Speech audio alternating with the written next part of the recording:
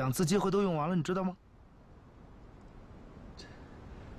报告，士官长，我知道错了，再给我一次机会吧。我现在就回来训练，加倍训练。归队。士官长。是。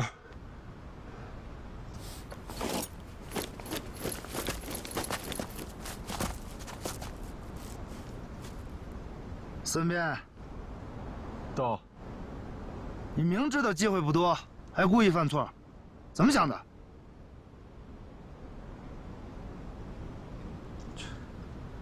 士官长，我啥也没想，我就是看见了，我就去做了。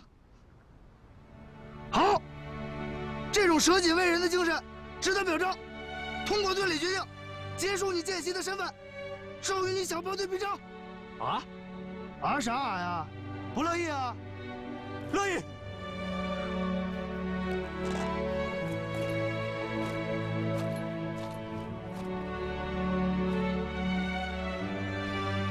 这枚臂章不仅仅代表着荣誉，它是咱们的先辈用血和汗打出来的。孙膑，到。希望你能够珍惜荣誉，再接再厉，发扬传统。是，谢谢士官长。士官长，你刚才吓死我了。哪儿那么多废话？接臂章。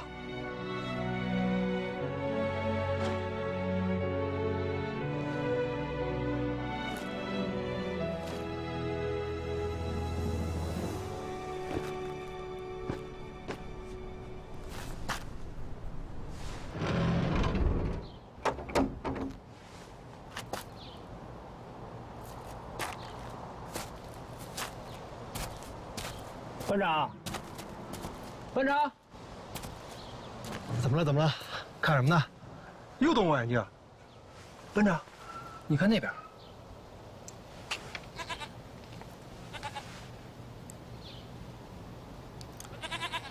奇怪啊，天快黑了，怎么会有人在山上露营啊？走，去看看。哎，班长，算了吧。再说咱饲养班还没啥秘密。你知道什么？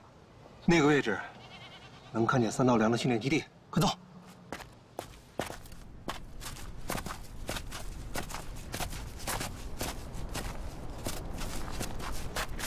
老同志，这里是军事禁区，不允许露营。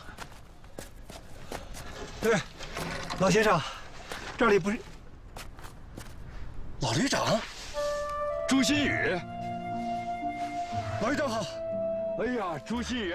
哎呀，老旅长，见了您太好了。哎呀，您怎么在这儿啊？这么多年，您身体好吗？我挺好的，你也挺好的吧？挺好，挺好的。哎呀，哎，这不是咱们山地旅饲养班的驻地吗？怎么，到这儿执行任务啊？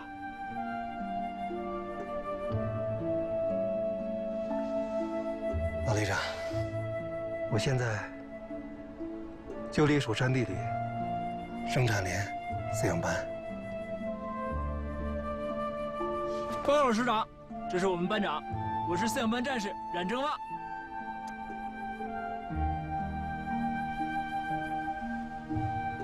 好你个朱新宇，你真有本事，居然跑到饲养班来养猪来了。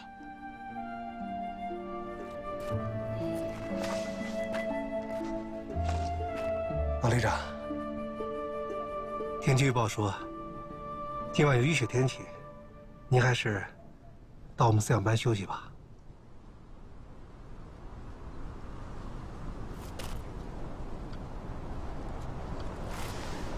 老旅长，我来帮你。躲开！快，帮刘老师收东西。是。快，旅长，我来帮你。啊。老首长，您怎么一个人来这儿了？我呀，是来看一看啊，牺牲在这儿的老战友。我在这大山里啊，40多年了，这大山呀，是不会给我出难题的。老旅长，来，给我吧。不用。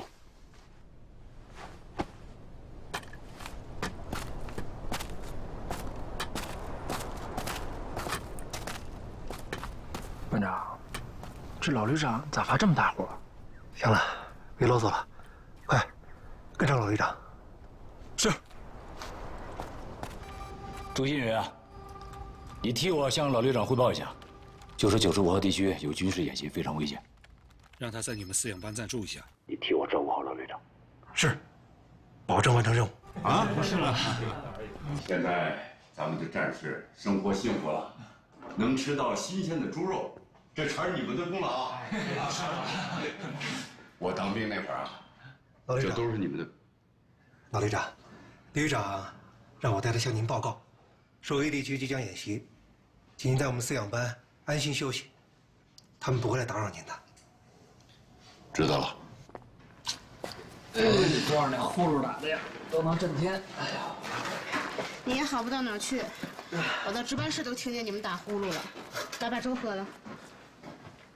那龚姐，就2碗粥啊？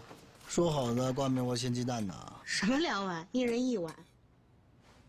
这就是病号餐啊！怎么打粥还不够我塞牙缝了呢？哎呀，我吃的不错了，头那在外边都饿着呢。梁永军，你要是不想胃疼啊，你就慢点喝。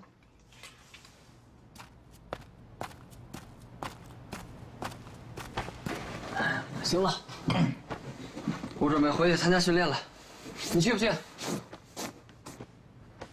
我不去，要去你去，我得休息够48小时。那你就好好休息，然后等着被淘汰。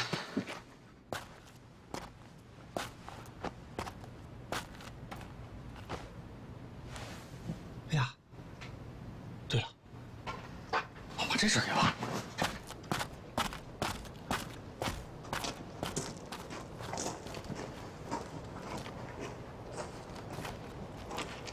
周一奇，指导员好。不好好养病，跑来找我干嘛？指导员，我什么时候能调到队部当无人机操控手啊？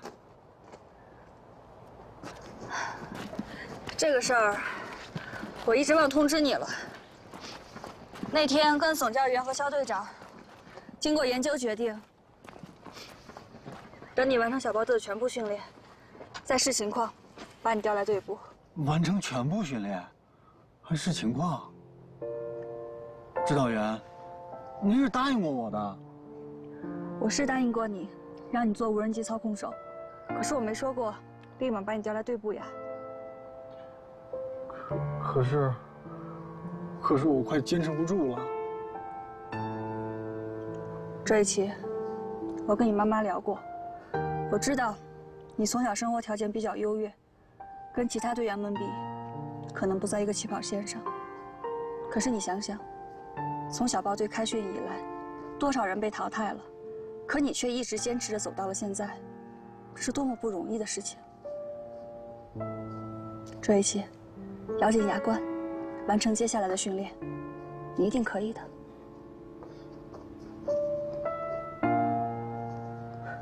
这怎么还哭起来了？指导员，你知道吗？在别人眼里，我就像个老弱病残，我体力弱，跟不上节奏，别人轻易做到了，我要拼尽全力才可以。我真的快累得受不了了。值班长还天天批评我，说我吃掉别人的希望，还是指导员理解我。好了，别哭了。只有你理解我。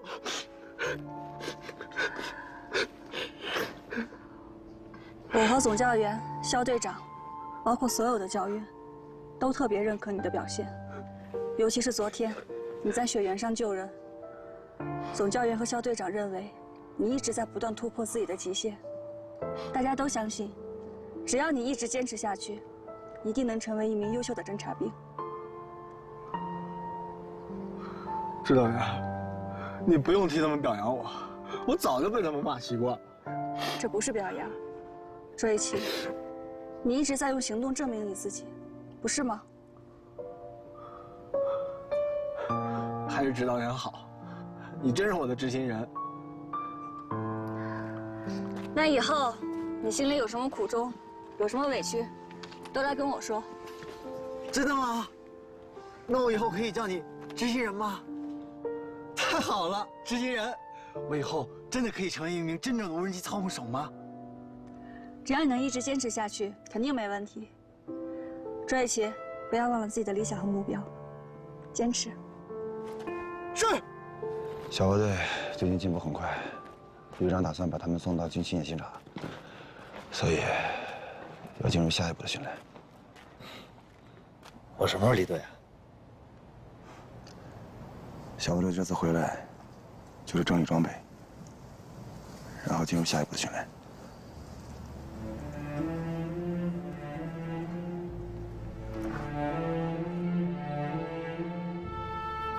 现在就走是吗？大鹏，你是我的左膀右臂，我舍不得你走。可是纪律就是纪律。我明白。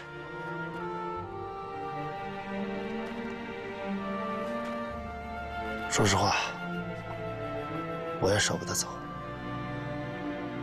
舍不得离开侦察连，舍不得我的战友们。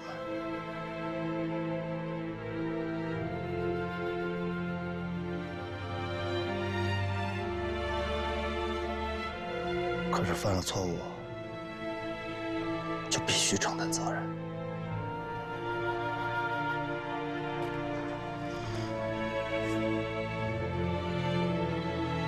队长，自打我入伍那天起，就一直把我当弟弟，我也把你当哥。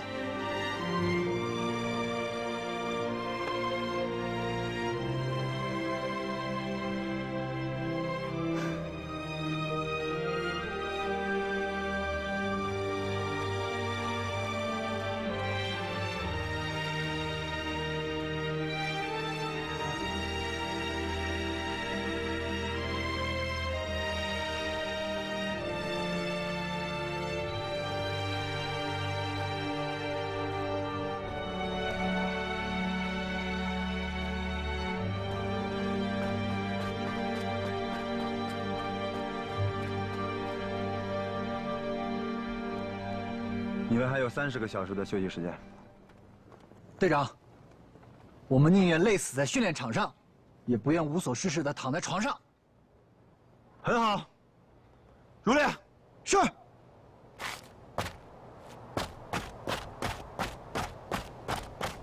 同志们，你们出色地完成了第1阶段的训练，马上要进入第2阶段的训练。现在，你们正式成为山地侦察兵的一员。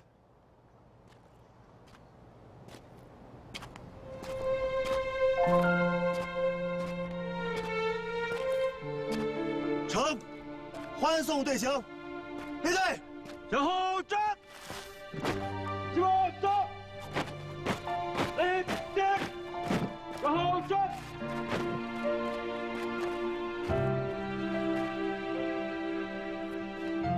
黄大鹏，我希望你无论走到哪里，都记得自己是侦察连的兵。您放心吧，我绝对不会给侦察连丢脸的。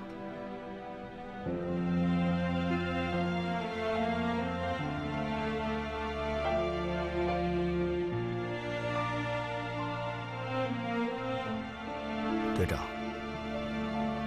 我没有别的要求，这枚臂章能不能留给我做个纪念？不行，这是侦察连的标志，是侦察连的荣誉，容不得一丝玷污。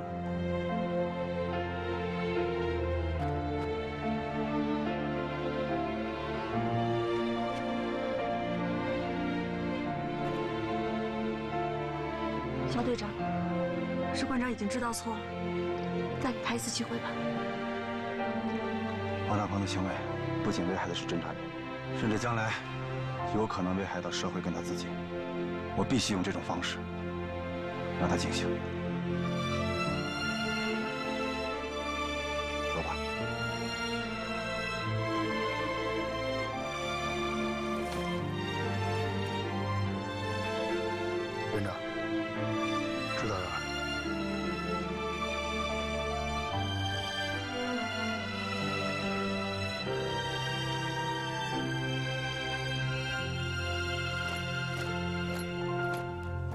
报告。讲。报告队长，我不知道为什么要赶士官长走，但我认为士官长是个尽职尽责的士官长，我请求把他留下来。报告。讲。士官长虽然严格，但他都是为了训练我们。请求士官长留下。请求士官长留下。小队长，队友们都想让士官长留下，你就再给他一次机会吧，以观后效。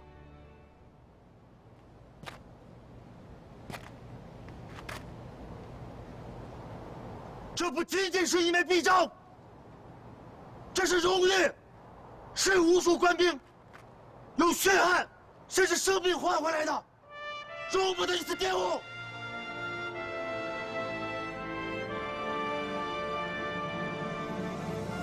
我们训练是为了保家卫国，违反必定严惩。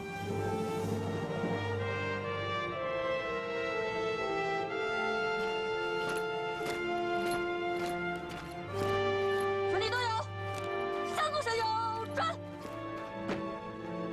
敬礼。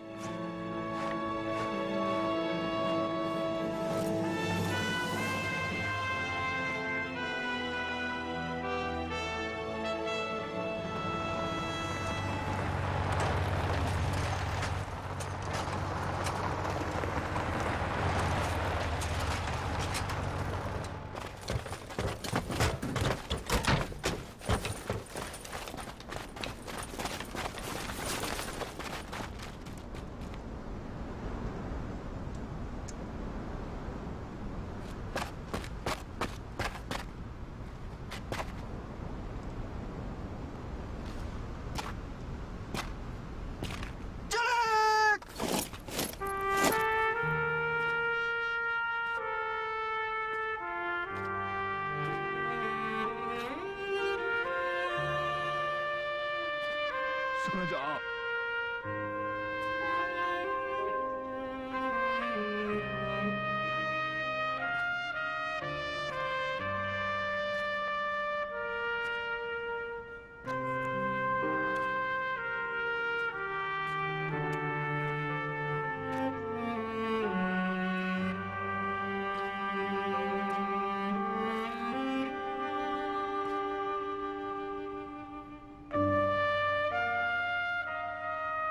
别学我！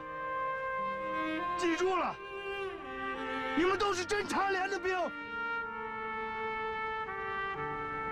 如果要还认我这个士官长，就把小豹队带出来。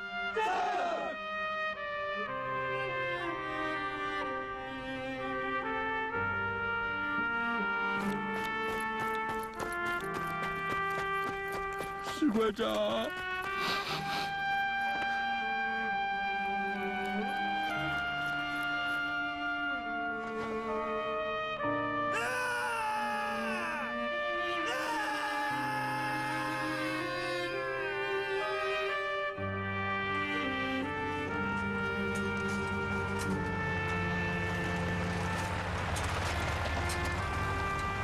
王大鹏，上车，我们送你去旅部。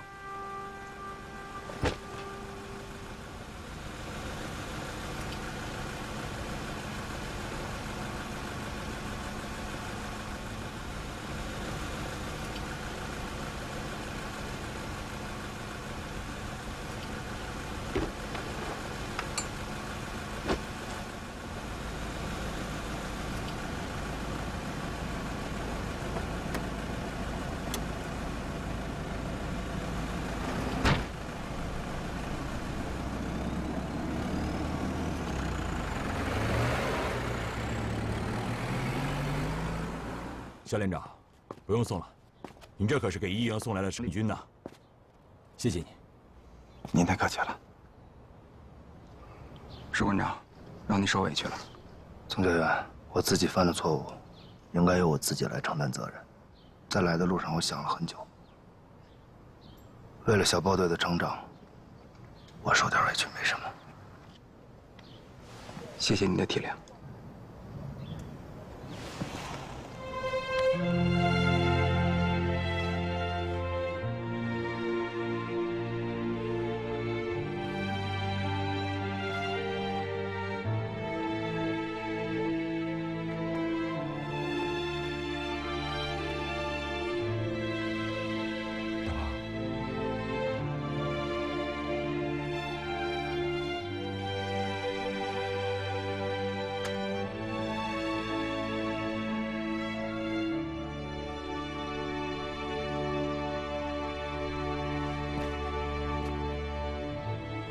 营长，送一下你们吧。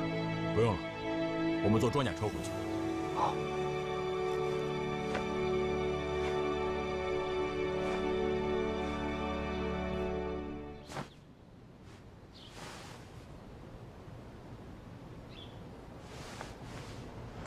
大鹏，走吧。是。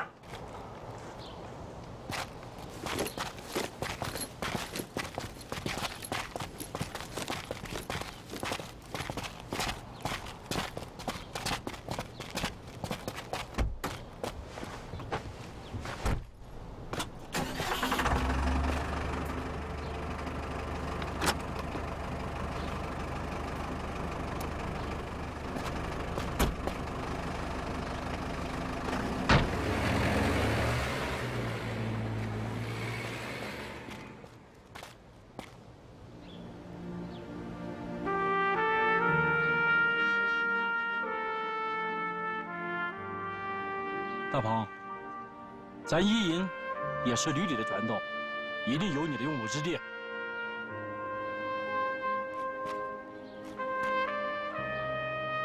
营长，您放心吧。侦察连出来的兵，我有什么不放心的啊？走。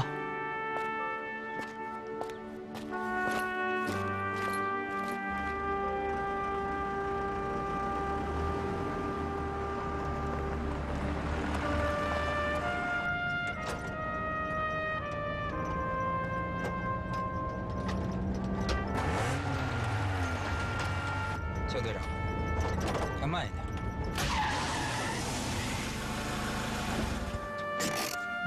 下车，咱俩聊聊。好。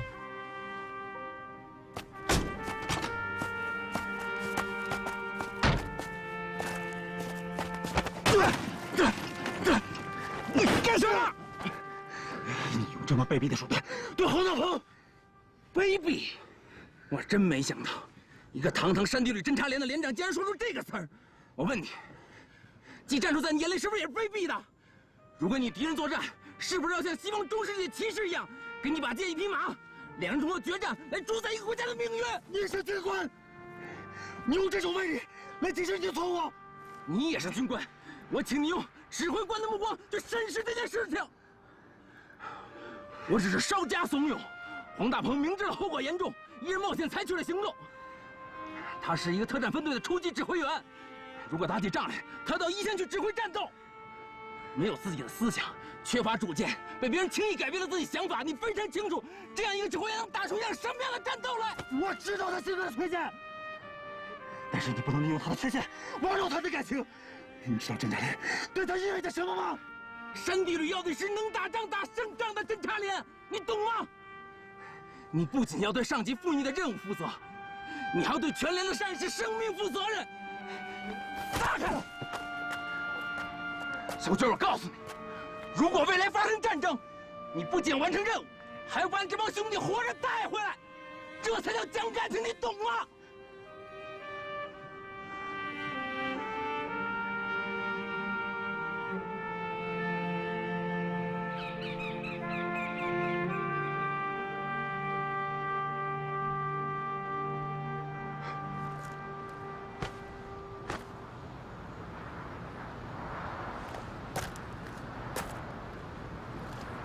对不起，总教员，我失态了。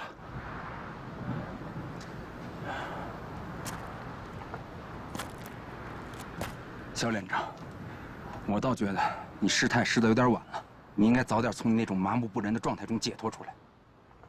在军人眼里，只有战争和准备战争，从来就没有过和平。实话告诉你，我怂恿黄大鹏是经过旅长批准的，目的是对侦察连现有指挥官的思维行为的考察。我的结论是，黄大鹏冲动易怒，思维不够谨慎，缺乏自主指挥以及随机应变能力。我觉得他不适合担任特战分队的指挥员，建议调往步兵连队担任一线指挥员，充分发挥他的勇猛善战、顽强坚韧的性格特点。总教员，请宣布对我的考察结论。你是一个严约律矩的优秀军人，言行举止严格遵守条令条例，在这一点上你无可挑剔。但是，你思维刻板，指挥僵化，尤其是一切从实战出发的思想，并没有在大脑中固化。从某种意义上来说，你并不是侦察连连长的最佳人选。我已经把你的鉴定结果如实上报，旅长决定给你半年的考察时期，希望你能够尽快改正自己的缺点。是。总教员，黄大鹏知道对他的鉴定吗？我觉得这次鉴定会让他获益匪浅，对他以后的成长是会有帮助的。鉴定结果对于他来讲已经不重要了。他对侦察连有着深厚的感情，这个你比我还清楚。如果到现在为止对他都没有触动的话，他已经没有培养价值了。你是不是觉得我们不负责任？我们不应该轻易地放弃每一名战士？是。部队是一个集体，各司其职。我们负责培养的是剑道上最锋利的刀刃，刀身和刀柄交给其他兄弟部队。是。开车吧。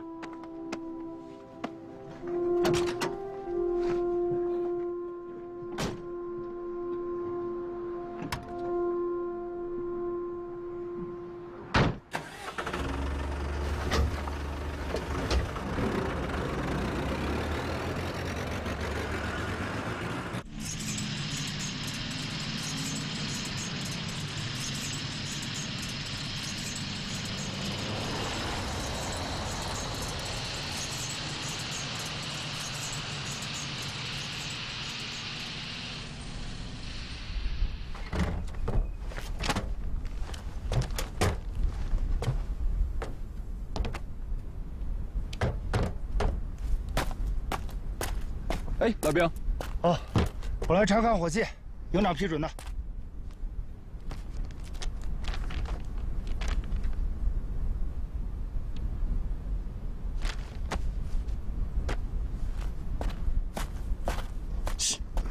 跟上去。营长让他来的，还用跟啊？咱们这次演习对手是侦察连小包队，他可是小部队教员，天知道他要干什么。跟上去，有备无患。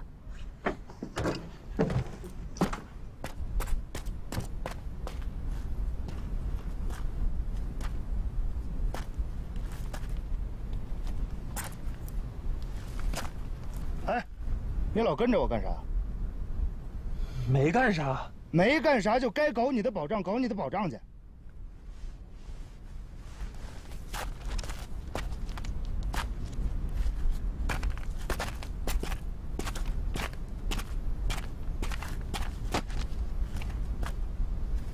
我说你啥意思啊？士官长，这是一营的驻地，任何人进入车厂，哨兵都要陪同。我们也是为了车厂的安全负责。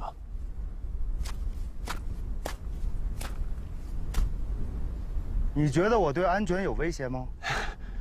没威胁。那就该干啥干啥去。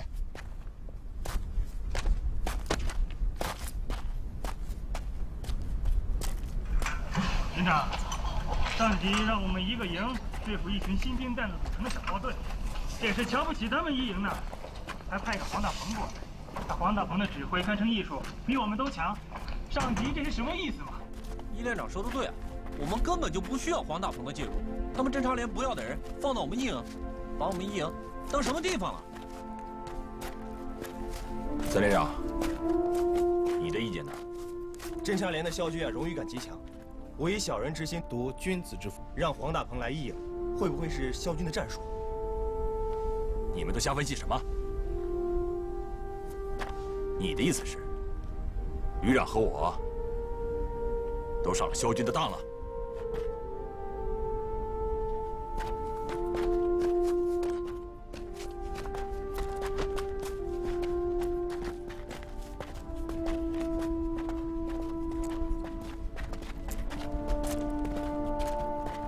站住！士官长，您现在还不能进去，营部现在正在开作战会议。军人宁死不降。黄大鹏帮别人打自己的老部队，这是背叛，是叛徒。我认为黄大鹏人品有问题。士官长，让开！士官长，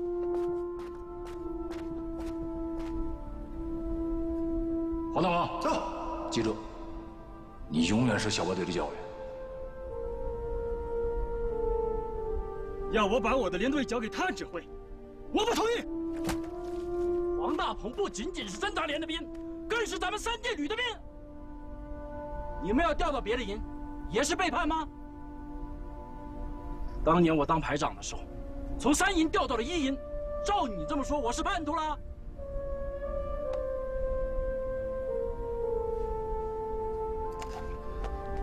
营长，我跟你们说，你们最好管住自己的嘴。谁要是对黄大鹏不客气，我就对你不客气。来了，营长，教导员，各位连长，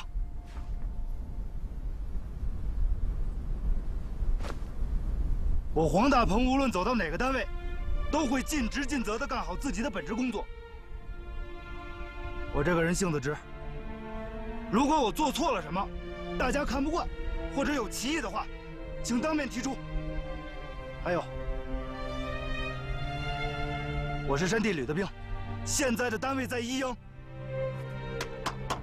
欢迎黄大鹏来1营，掌声热烈点。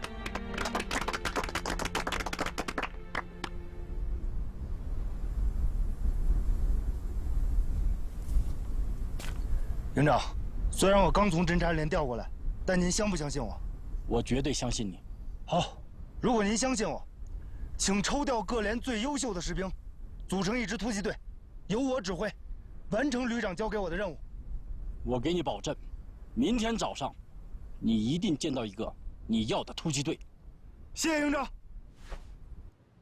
接上级命令，小豹队结束第1阶段的训练，参加实兵实装军事演习。指挥员梁永军同志。演习区域 A 地区，小豹队担任红方，就是攻方。配备陆航1个中队，目标渗入蓝方防区，侦察并摧毁蓝军指挥所，即为胜利。小豹队在这次演习中不会得到任何的帮助，并且必须在48小时之内制定出作战计划，明白吗？你们看见了吗？在这个基地，完成训练任务的特战分队，都会留下他们的一枚臂章。你们也一样。我希望你们留下的，更多的是光荣，而不是耻辱。有没有信心？有。弟兄们，梁永军被任命为正式班长了，并担任演习指挥员。咱们给梁永军呱唧呱唧。好。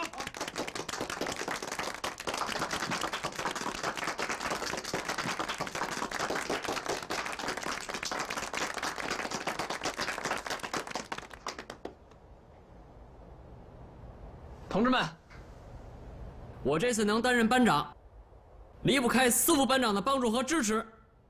咱们给司副班长呱唧呱唧！好，好，好，好。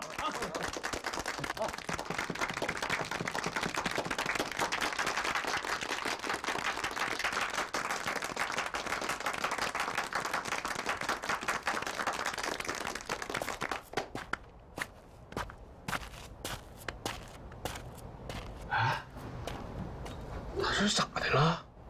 哎，我说你怎么这么笨呢你？你聪明，费了9牛2虎之力都没当上班长，能不失望吗？他就会死磕硬拼，他要是当了班长，咱们不得成炮灰呀？哎，恭喜你都会抢答了。你们俩人别说了。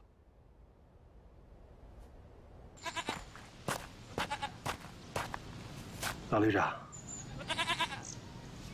你坐下。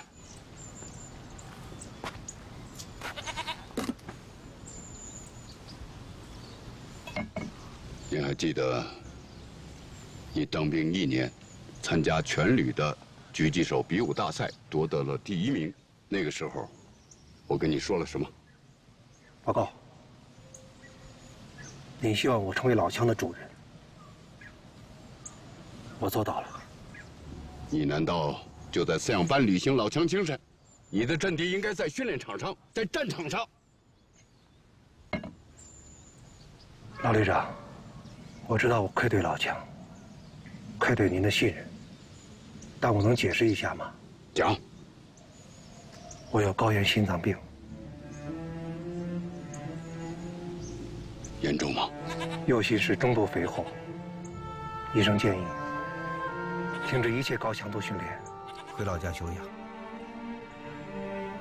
哎呀，年纪轻轻就得了这种病，可惜了。那你应该遵照医嘱，回老家休养。想把老枪交给新的主人再走。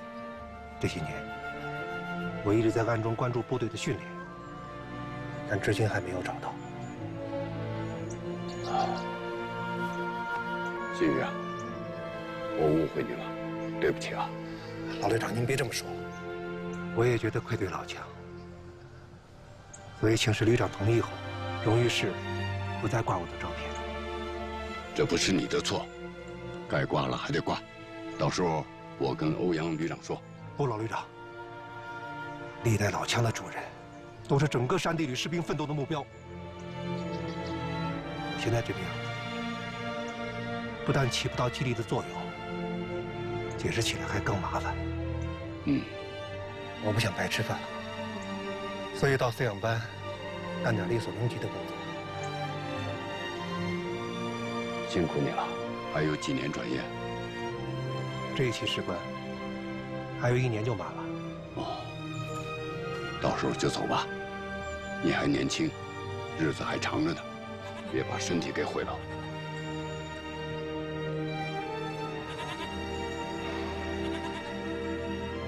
我是老枪的传人，我把老枪交给新的主人，我不会走。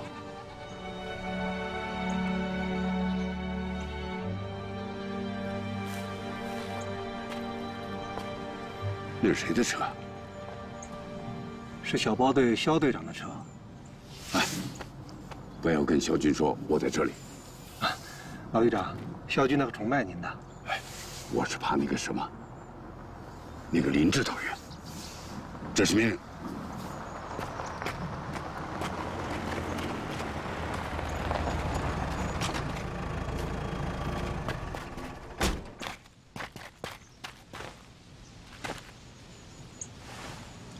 什么事儿啊？知道小包队这次对抗的是谁吗？谁啊？猛虎营。猛虎营？让小包队对抗一个营，旅长什么意思呀？不单单是一个营，而且是一个加强营，旅防空营的一个连加入到猛虎营。老班长，我听说你现在可以在一颗黄豆上钻3个孔。谢谢肖连长表扬啊！你说话能不能不带刺儿？我带刺儿，是你在刺激我吧？你是不是觉得我在饲养班待得很舒服啊？小包队是首长手中的尖刀，在未来战争中，面对强敌是他们的常态。队员们现在所欠缺的是实战经验和战术战法。旅长举行演习的意图是再次淬炼他们。老班长，我实话实说吧，小豹队缺少1名狙击手，并且战术战法有所不足，我希望你能出马帮帮我。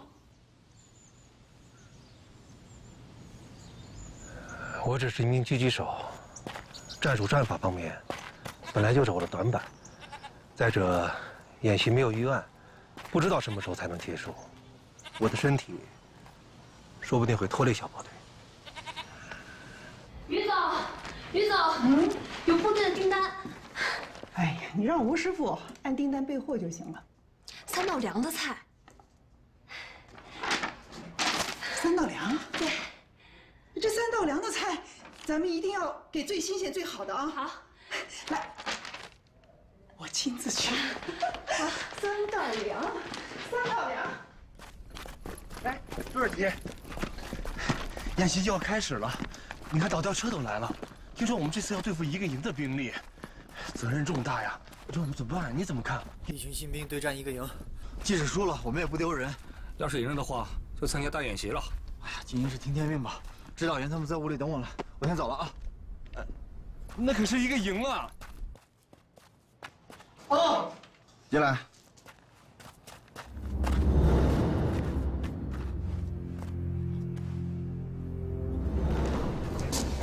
两军，根据上级的命令和演习的规则，小包队必须独立完成作战计划的制定以及作战的实施。